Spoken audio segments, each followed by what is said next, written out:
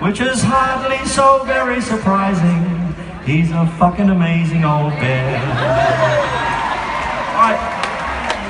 I thought he should have won the, Children's Song of the Year, really. Humphrey. But I think he's long gone. Is that a Melbourne-centric thing now? What? Or was Humphrey B. Bear in Sydney? Oh, of course it was.